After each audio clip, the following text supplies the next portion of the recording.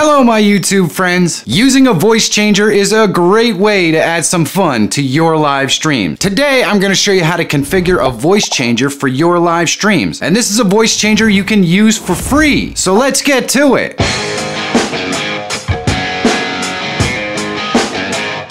If you're always looking for tools, tips, and tricks to help make you a better YouTuber, subscribe to the channel and click that bell so you don't miss any new content. The voice changer I'm going to use is called VoiceMod, and it's probably the most popular voice changing option. It's free to use, but there are limitations on the free version, as you're going to see. Let me show you how it works. The links are in the description so you can download it and follow along with me. So to start out, we're going to begin on this page here, and we're going to go to Get VoiceMod Free, and you can sign up with whatever account you're using. I use Google. It's pretty simple. You just select the account you want to use, and we're all set. It automatically pops this up down at the bottom and starts to download your VoiceMod file. And I'm just going to double click on that to do the install. And you basically click next through here, and you have to accept the agreement. And next. This is the install directory. This is the standard. I just click next. And it asks you about your shortcuts, whether you want to put them on there. I just click next and then install. And once it finishes installing, you can just click this finish. And if you have that box checked, it'll automatically launch it for you. And it seems to take an unbelievably inordinate amount of time to set up the first time you use it. It does not take this long after you've used this once or twice, but the first time you use it, it seems to go through this little display sequence where it's setting everything up. And once it's up and running, you have to log in with your same account that you used before. So I'm gonna click the continue with Google once again, and it just comes to this screen. I can flip back into the app, and here we go. Now we're in. Pops up this little message, and you can click on it and find out a little more information on each piece, or you can just click let's go. And here it's going to pop up so you can select your microphone and headphones you're going to be using to hear the output. Now it's important to note that the headphone aspect of it is something that's going to work independent of OBS. So if you have it set up to use your headphones, you are going to be able to hear those even if you don't have it monitored output in OBS.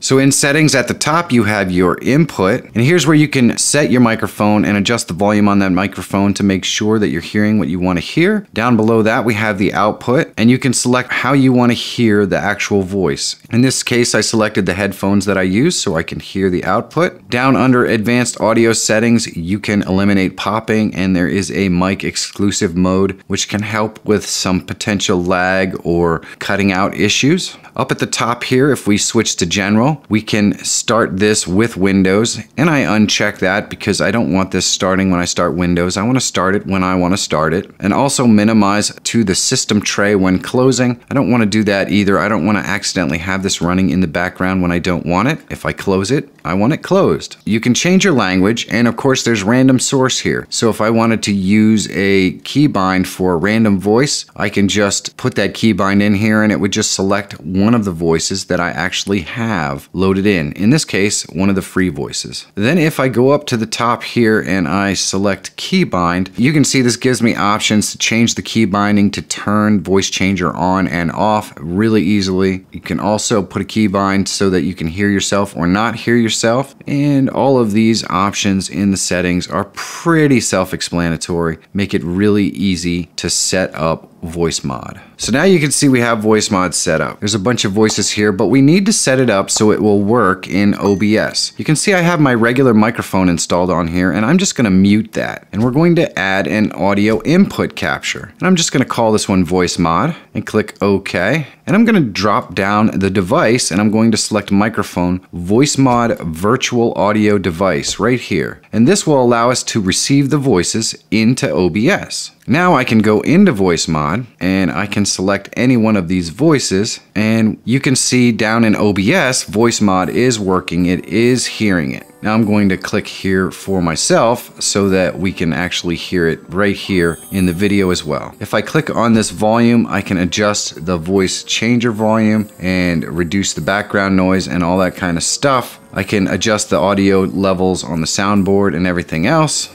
And when I select clean, you can obviously see that it just has my regular voice. Here's the baby voice. Hello, this is a nifty baby voice. Here's the cave voice. Here is the Hey, boys. Let's try magical chords. Magical chords. Ooh, wow. That's pretty cool. And the Santa voice.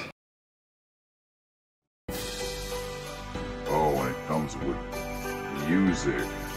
Oh boy.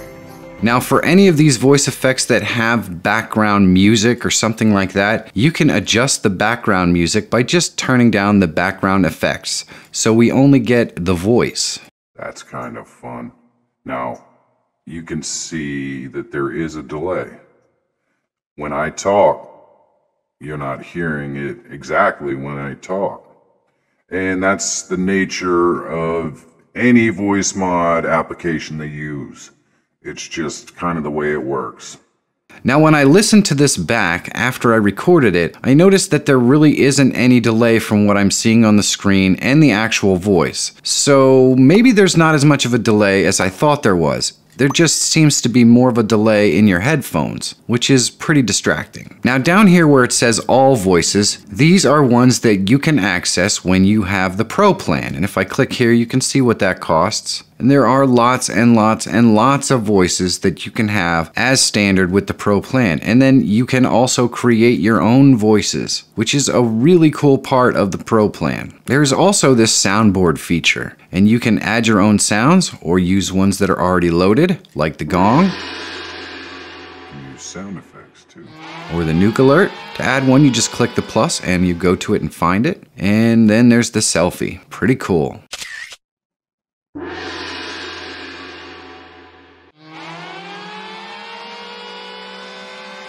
And again, on holiday tunes, I can turn down the background music by adjusting background effects. The same with Elf, and of course the same with AI DJ. Oh boy. And at any point in time, you can just click clean and you'll get your regular clean voice. Your voice right here with a little bit of delay still. So what I would probably do is I would just mute this and turn your regular microphone on. That way you don't have a delay. And then when you want a voice mod, you just go back to that. Now the one drawback to voice mod is you pretty much get what you see here in the today's free voices. You can't create your own voice without going pro. And you can't use all of these ones down here without going pro. Once you set all this up though, you can add a keybind, which means that you can select a key that will change between all the voices and make it pretty easy to do. You can use a loop deck or something like that. Just about anything you want to change the voices during your broadcast. But of course, if you're not having the pro version, these are obviously going to change every 24 to 48 hours, or 23 hours, I guess it looks like here. These voices will change and you'll have to have other voices. So if there's one you want to use all the time on a regular basis, well, it just may not be one of the free ones that you get today. The slight voice delay is part of the audio processing, and it's unfortunately totally unavoidable, but you can delay the video in OBS features to fix it if the issue really bothers you. For me, I only use this as just kind of fun, so I don't really worry about it all that much. What do you use a voice changer for? Let me know in the comments. Now, VoiceMod does not currently have a version that works on Mac, but there is an option for you. If you check this video out, you can learn more. And if you're always looking for tools, tips, and tricks to help make you a better YouTuber, subscribe to the channel. My name is Michael Fire Jr. Thank you so much for watching. Have a great day, and I'll see you in the next one.